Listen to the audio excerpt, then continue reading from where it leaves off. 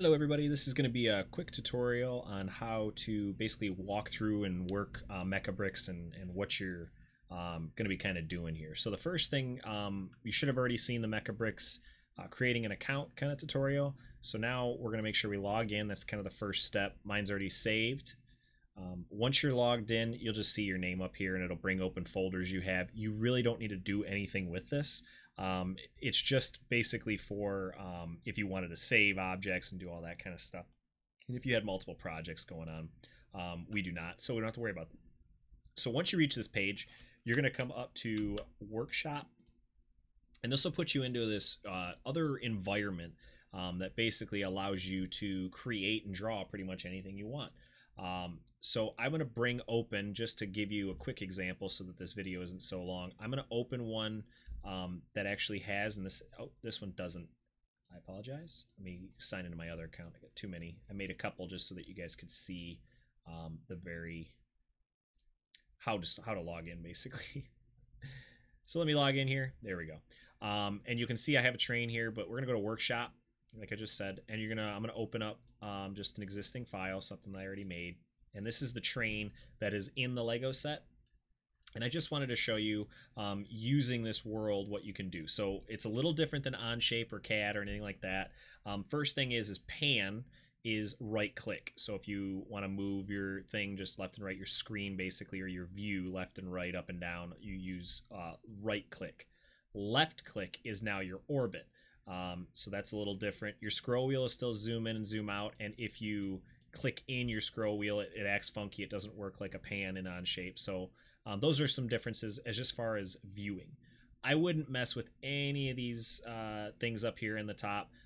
They can really ruin a lot that you're doing, and I don't recommend doing any of that. So first and foremost, just leave the settings where they're at. The second thing is when you have a blank, piece or whatever you want to call it, but blank, I don't know, environment, you guys will be able to come down here to what's basically called the parts library and search for anything and everything that is in those kits and in Legos in general. Everything from, bricks or any of that kind of stuff. And it's really straightforward. Basically, let's say I go to the bricks, right? And you'll learn the more and more you kind of do this, what is going to be what and where these things come from. So you'll never have to actually draw any Lego pieces for your existing model. So if we go to beams, we go to something like this. I'm going to go to bricks just because it's pretty known what everybody looks at. You can press a plus next to say I found the one that I wanted. If you press plus, it'll give you variations of that existing model. You can also just press this little button here, this little box here, and it'll go back to where you were at. If these aren't one you want and you want to keep looking through the bricks library or the bricks category, there's a little arrow over here, and that'll allow you to go to the next row, so forth and so forth. I do want to show you, and this is what threw me off a little bit, there are some scenarios where even after you're going through all the bricks of sloping, there's a little plus sign here. Make sure you try and press that, because there's a lot of pieces that when I was trying to build this train, for example, I didn't see the part. It was really frustrating. I tried to search for it, which I will, a great segue, there's a search bar right here, and that didn't work.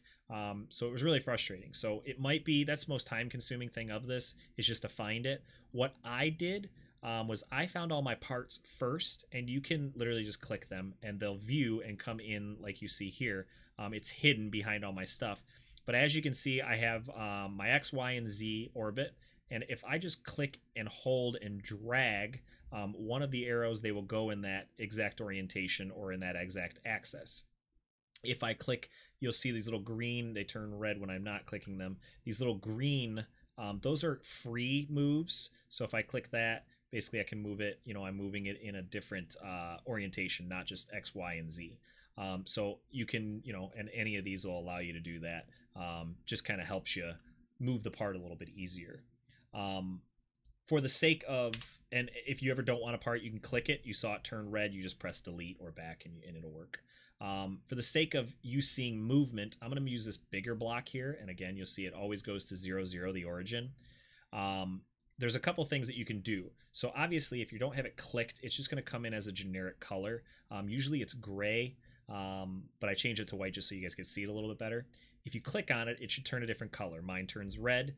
And as you can see, there's a whole thing over here of, materials and types that you can use. I stick to solid, and I just change the color to whatever I want it to be. And that's kind of the first thing. You can change colors, right? If I click it again, or just stay clicked, it'll change it. It'll show you that part. Once you click it inside of this browser here, it'll highlight that part. You can turn them off just like you can in Onshape, on and off. You can transform, or I would say transform. You can specifically move X, Y, and Z where they're at. I only mess with that once. You press apply after you punch in a value 0, 0 using X, Y, and Z's basically platform. Totally up to you. Don't mess with that if you don't feel confident. So colors, picking apart, and now moving this, right? So let's say I wanted this part to rotate and click on here. There's a couple ways you can move and make things work. First thing, you're gonna probably want this part more than once, right? Let's just say hypothetically I want this like 2 times, 3 times.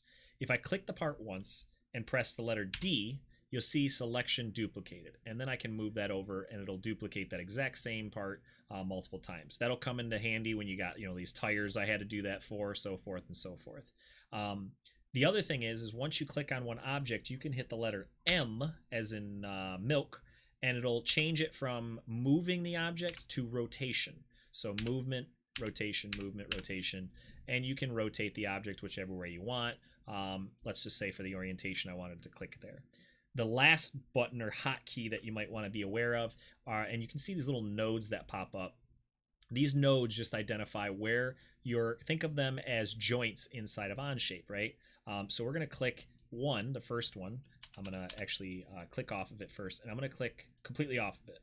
I'm going to click that green, and I'm going to hit S for snap, think of it. So snap point, as you can see. And then if I move over here, I want it to click right on top, not on the bottom underneath. This is the underneath version. This is the top version.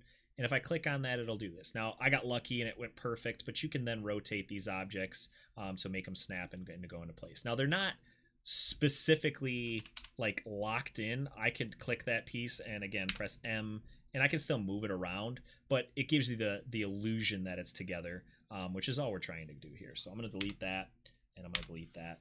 And again, those are pretty much it for the hotkeys and for moving things around. The biggest thing that you're going to have trouble with is trying to find the pieces. So I recommend finding all the pieces, putting them all on there, moving them around this bed real quick, and then putting it together the way that you want. Or build it piece by piece. It's totally up to you. But that's it. So that's the environment, that's the world, and how we move all this stuff. Next, we'll show you guys how to import and export it. So if you have any questions, just ask your teacher.